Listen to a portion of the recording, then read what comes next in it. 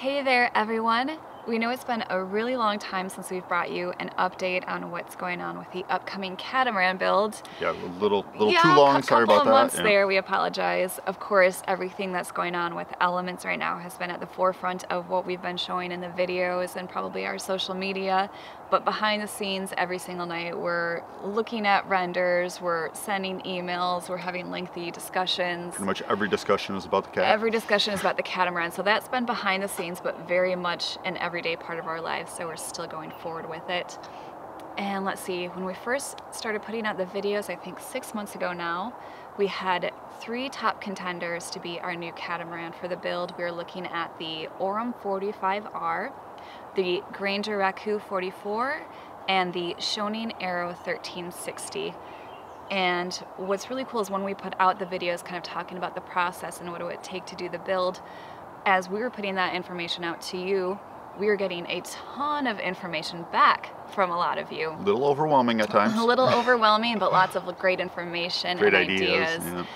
But also in that time, we were contacted by a company out of Vietnam called Max Cruise Marine, and they said, hey, you guys, we saw that you're interested in doing a build, and we've got a new catamaran design coming out, so we think that we're producing something that you might be interested in. So after a few weeks of talking to them, which turned into a few months, we liked what they had to say enough to add a new contender to what could be our next boat.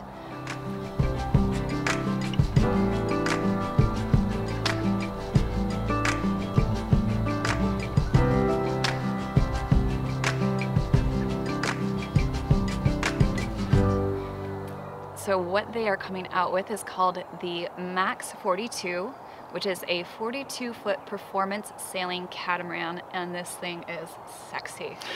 Yeah. It's so sleek and modern. It has the windows that go all the way around. And it's a good balance. It kind of shaves off and sands off some of those rough edges we've seen on some of the other high performance boats, where it does still give you that kind of that cruisability and livability aboard the boat. So good salon, good cockpit, steering position, all these different things. It's a performance boat, but it's kind of getting there a little bit closer to like the ideal cruising boat type of thing too. Exactly. So it definitely made our list of contenders, and then after a few more months of discussion, we've narrowed it down to 2 top contenders now, which is the Max 42 and the Schionning Arrow 1360. First love. Yep, the first love. So within a few weeks, we'll do probably like a breakdown of both boats, kind of talking about everyone in detail and then choosing one. But for right now, we just wanted to give you a quick little rundown on the Max 42. As quick as possible. As quick as Matt can. Yeah. Which, as you probably know, is not that short. No, it's, well, I'll try to keep it under an hour. One thing I did want to say with the Max Cruise, though, is if you want to, it's a full production company. So you have the option to go to their website, which is linked in the description below, and you can pick out your catamaran, all of the options, put in the order. They will fully build it for you. They'll deliver it so you get it turnkey ready just as you would any other boat. But if you're like us and you want to do the build, you can do that with what they are calling 3-dimensional modules. So these 3D molded components, completely different process than what we talked about in our previous video, how do you build it, with the flat panel construction. The flat panel construction, you have to torture it, is what they actually call it, where you bend these pieces to try to duplicate a round shape.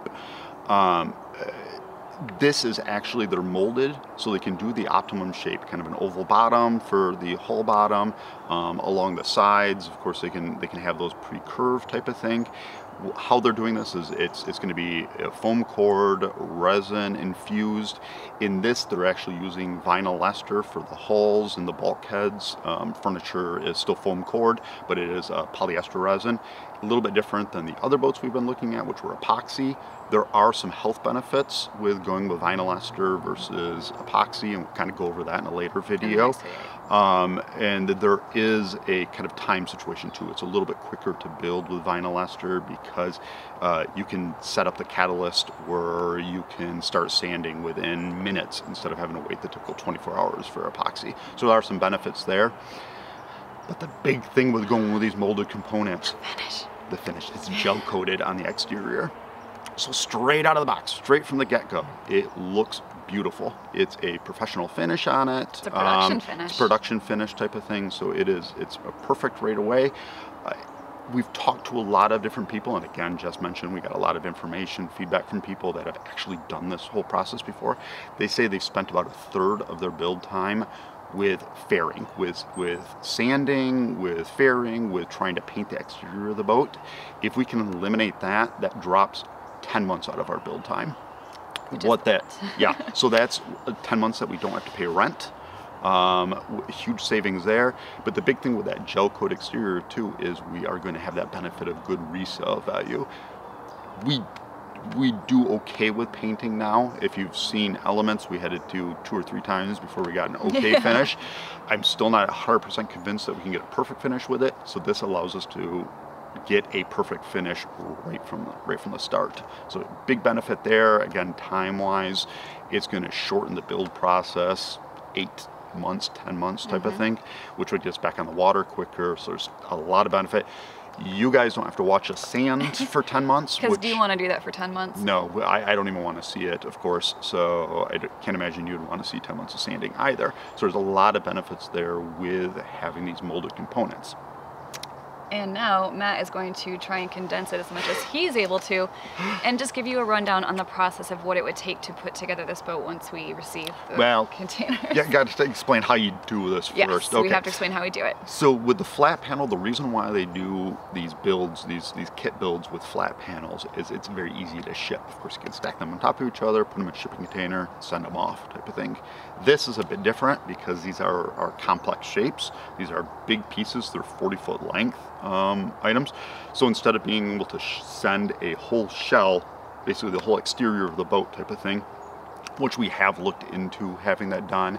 Typically, it's $75,000 to ship from Asia to the U.S. It's a big thing. What they've done is they've broken it kind of into pieces. So there are individual components that goes into making this whole thing. It does come in 2 40-foot shipping containers, so easy to do. You can get them just basically in any port type of thing. Inside there is your entire hull, your furniture, dagger boards, rudders, forebeam, catwalk. All of these components are already pre-molded, pre-done, and in there. Pull them out. Now how the process works, the build process works, is a bit different. So you level out your form. Get it so it's all spaced out properly, because of course that's your foundation for the build, most important thing, getting it all straight. From there you put in the hull pieces. There's 2 hull pieces, 40-foot long again. Plop those in. In those hull pieces, they are, you already have your tanks built into there. They've been pressure tested, but your diesel and water tanks are built into that. Adds a little rigidity, of course, to it as well. So those are in there. The first seam, the flange basically, is about a foot above the water on either side, or above the water line on either side. How you put them together is there are flanges, like I just mentioned. If you guys are familiar with how a good boat, an Amel, the Swan, Oyster, how they do a hull to deck joint is there's an overlapping piece that goes on, there's the fiberglass piece that goes over the top of the other one. You bond that together, and then on the inside they end up going through and they fiberglass that. It gets extremely strong joint there. Same process that we're talking about here on the hull sides and on the top and all these different pieces. Difference is it's a 4-inch flange, so it's a huge bonding surface, and then a few more layers of glass on it too. So it is an extremely strong joint. It's a great way to do it. It's how almost all boats are actually built. Good boats are actually built. It's just that there's a few more flange pieces, a few more setups with that. Those are, again, so it's above the water line about a foot. From there, we do have the bow pieces go in, chamfered pieces or angled pieces for the bridge deck. Bridge deck, bulkheads all go into place, and each one of those, again, is foam cord, vinyl ester, resin. With that, you do cove that, and then you do still fiberglass tape those things in, so it creates an extremely rigid structure. On this boat, it's like 14, 15 bulkheads going fore and aft, so again, very, very rigid structure, and that's also tying into those flange pieces as well, so adding some more rigidity there. So we do that. Hull sides go on, deck, forebeam, catwalk, cabin top, cockpit, and there's actually a module for the shower. So that's all gel coated and looks perfect type of thing. That plops into place, hopefully before we put the deck on. I kind of forgot about that. That needs to go in there before the deck goes in. And then you have things like your the daggerboard cases and rudders and all those types of things you end up putting in as well. And you have this full, beautiful exterior. What the numbers that I'm seeing from people that have done something similar to this is they are doing it within a matter of weeks. They're getting this boat. So from the exterior, if you were to walk up to it, it looks like it's completely done. It looks like it's a finished boat type of thing. Electronics. Minus the everything else. But the shell from is done. the exterior type of thing, we should, within 2 months roughly, have it completely put together. It's going to look perfect, and then we can start on the interior design, going through and doing the mechanical part of it. So we still get that satisfaction of putting the thing together, designing some of the interior things, building that out, of course, doing all of our mechanical stuff, from the engines to the electrical to plumbing, and all those different things are all things that we're going to do. We get to go through and figure out, but it just gives us kind of a jump start, and it gets us, like I said, back on the water quicker. So now that Matt has given a rundown on how this boat is put together, slightly different than the others, let's go over the layout of the boat. Yes, we'll start with the exterior. Big thing with this is they did still make a good cockpit, a good livable cockpit. So many of the performance boats that I've looked at and we've been aboard and we've seen at different boat shows and stuff like that, they optimize the sail handling. So very, very good sail handling, great to get to the steering wheels, that kind of stuff. But it leaves a lot to be desired with lounging space, livability. When you're sitting there at anchor, there just isn't those big settees and those big areas to lay. This, they've done kind of a good compromise between those two. So we do have large lounge areas in this, which we have to be honest, that is still very, very important for us. We want something that handles sails well, but we also want something that's going to be comfortable for us as well. They do have multiple helm options. You can do 2 aft helms if you're going to be racing this boat quite a bit. 2 aft helms is a great location for them. You're able to see good sight lines and all those things. We wanted something a little bit different, so they are doing a raised helm position. The raised helm position is they're kind of taking advantage of the new Jaffa articulating steering wheel. So with that, you can put the steering wheel in the normal position, so the raised position, sit on that nice bench, have a great view all around. You have all your controls for basically electric winch, all those different things. All their lines are in there. So it's a great place to helm from. But in bad weather, you can actually take that steering wheel, pull it down 90 degrees, and steer from inside the cockpit, so within that protected area of the cockpit. And again, with all of the windows around, there's still great visibility looking forward when you're in the cockpit position. Yeah, so it's kind of best of both worlds for us. I think that's the direction. If we go this way, that's what we end up choosing as that option. With that, you do have a little bench in front of that, kind of the area you would sit if you were down below, steering down below type of thing. On the starboard or on port side, you have a long settee. It's about 6.5 feet wide. Again, nice comfortable thing. The aft area is it's a bed basically. That's gonna be our lounge area. Yep, it's a huge lounge area aft, so very, very comfortable. It has a backrest that you can flip either direction. By that I mean you can kind of flip it back. And when we're at anchor and the dinghy's down from the davits, you can sit there and face backwards, still have your backrest, but face backwards and just have this amazing view. When you're sailing, flip it back to the normal position where your legs are in the cockpit area, so you're nice and protected there, but it gives kind of like the best of both worlds there. One of the great things that the Max 42 offers, and is very important to me, probably Matt as well, and a lot of catamaran owners, is the open air access. So when you're on the bridge deck and going between the companionway, all of the doors there can completely open for a fully open space. So the 2 doors slide outboard, and then in the center there is a pillarless frame which can go up into the overhead of the cockpit. In the render here, you'll see that there is an island in the center with access from the interior. Although the island does sit in the cockpit, you can get it with the island, you can get it without the island. I think we'd be leaning more towards going without, just to have that fully opening space. Just yeah, just that view all and, of that, oh, yeah, open floor space and the view, and then also the windows forward open.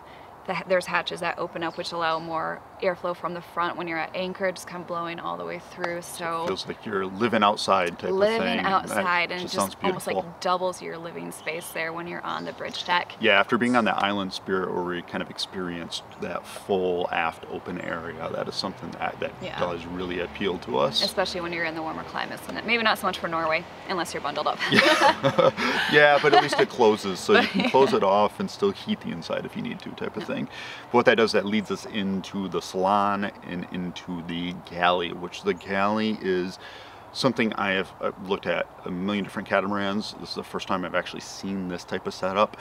It is best way to describe it, it's basically like they took the galley that normally would, if you built a boat that had the galley down in the hulls, a catamaran with a galley in the hulls type of thing, and moved that same galley up to the bridge deck.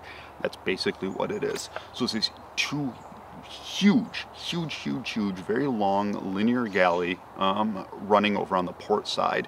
What that does is the furthest port one is 5 feet wide, and that separates the two stairs basically leading down into the hulls. But in that we do have, like, so something like the stove would be there, and of course a bunch of storage there as well. Pots, but just again, huge counter space, 5 feet. That is larger than what we had on Elements totally. So this would be just a huge thing, just having that much.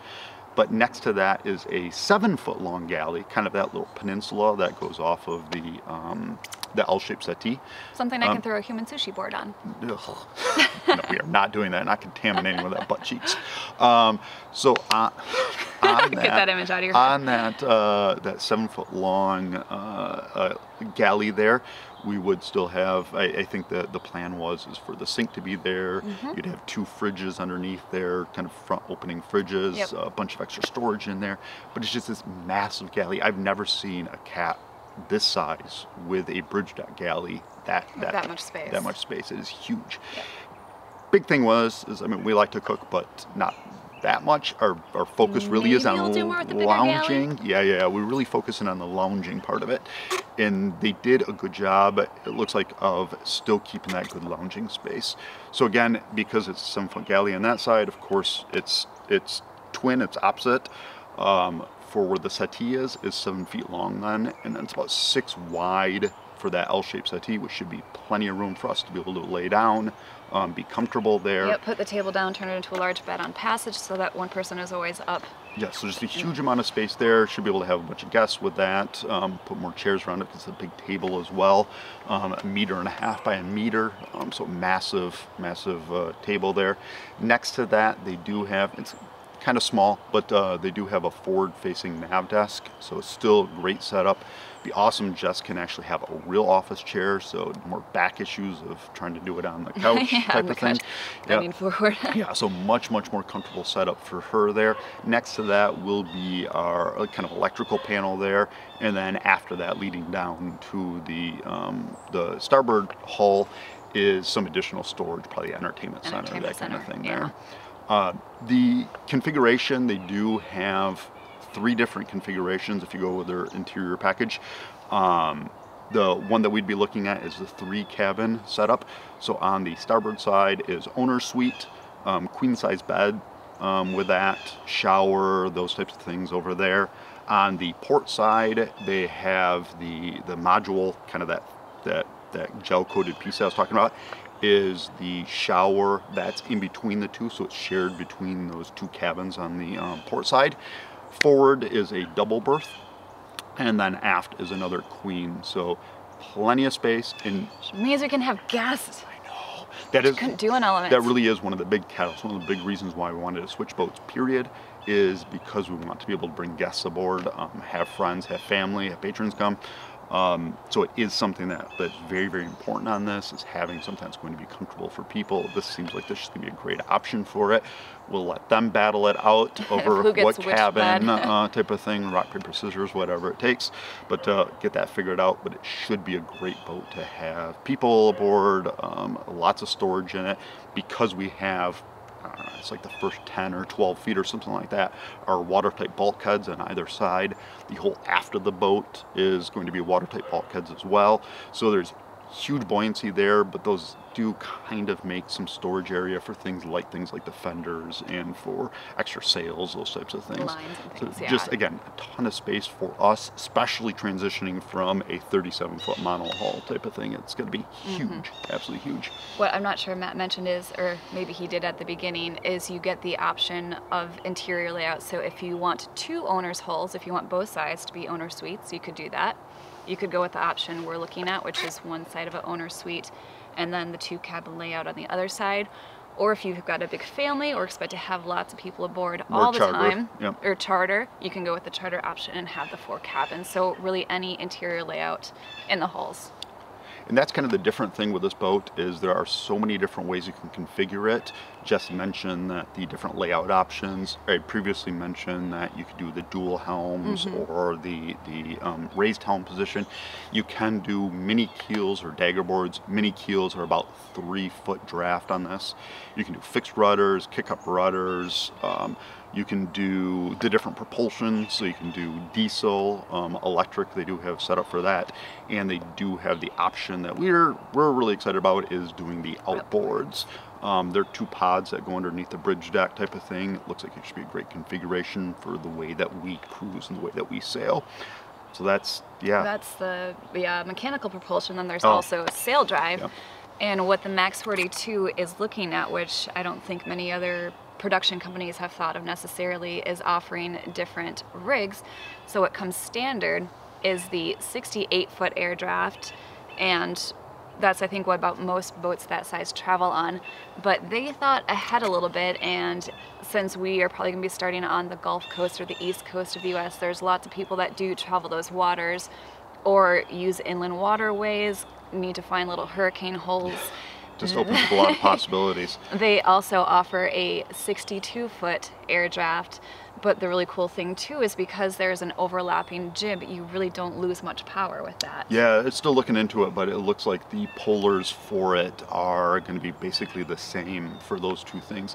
And it's the beauty of having a light, easily driven hull, is the fact that you can reduce a little bit of the sail area, put it down. It's not as high aspect, of course, but cut it down a little bit and still have those speeds and still have those abilities without really compromising the performance of it. So as you can see, there are so many options on this. Hopefully this quick rundown has given you a good feel of this new boat, because I don't think it's really been shown much out there. We might be the first ones to kind of introduce it to the world. World release. World premiere here. World premiere. So you can see why it has so many positives and why it made its way into our list of top 2 contenders now, which again, we'll do another breakdown video between the Schionning Arrow 1360 and with a lot more information. There's a lot of stuff that I really want to talk about. Matt's really itching because he wants to talk about details, but this was supposed to be an overview. But we're very excited to hear what you think about it, so make sure to drop a comment below, let us know what you think. But otherwise, stay tuned for a few more episodes when we do the head-to-head battle and pick a winner.